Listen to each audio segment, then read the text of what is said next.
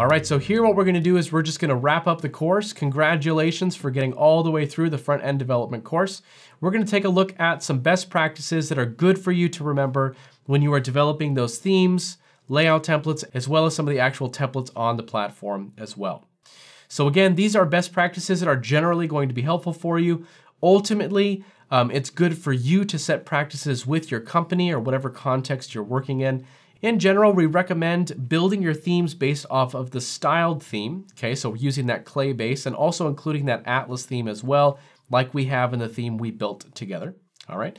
Remember that portal normal is the HTML source file, okay? That's where everything's gonna go. If you need to be modular, you can go ahead and create other FreeMarker files and include them in the portal normal, all right? For styling, that underscore custom.scss partial is gonna be where all of your customization should go, your general global customizations. But of course, you can modify specific partials in the clay base as well and make sure those are included in the custom SCSS, all right? For JavaScript, we have that main.js. We need to use one of those 3 callbacks that we talked about in the JavaScript section, so keep that in mind. That's where your global JavaScript functions are gonna go, and those will be loaded on every page. Okay. When it comes to images in your theme, in general, it's actually a best practice to include sprite images or maps, depending on where you're coming from, and using CSS to place those images in your theme if you need more than just some simple thumbnails, okay? For all of the bigger images, for the actual content or fragments, those would obviously be included in the platform through the use of things like web content or actual page fragments, okay? And for configuring our theme, we can take advantage of that Liferay look and feel.xml. All right, so that's some best practices for theming specifically. In general, we would definitely recommend taking a modular approach with all of the different file types that we've used in both our themes and our templates.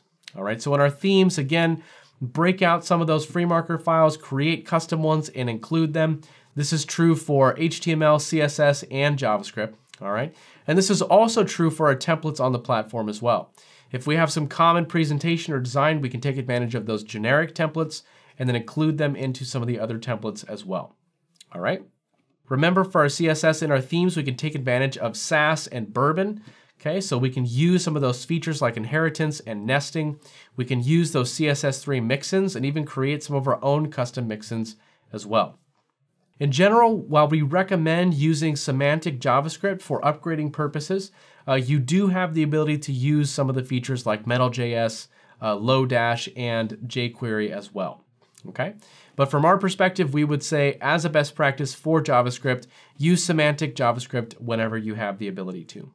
And lastly, if you want to go ahead and bridge that gap between you as the front-end developer and the administrators, you can go ahead and take advantage of those customizations in your theme. You can go ahead and take a look at things like theme settings, portlet decorators, color schemes, or even bundling in the layout template in your theme as well, all right? By providing those configurable options to your administrators, you can give them the control and the power, the ability to make whatever changes they need without having to go back and change the source code of our theme. For those of you who may be responsible for performing other tasks on the platform as well, such as content management or even backend development, I would highly recommend some of the other courses that we have available here, okay? Otherwise, thank you for sticking around. Congratulations on finishing the course, and hopefully we'll see you in the next one.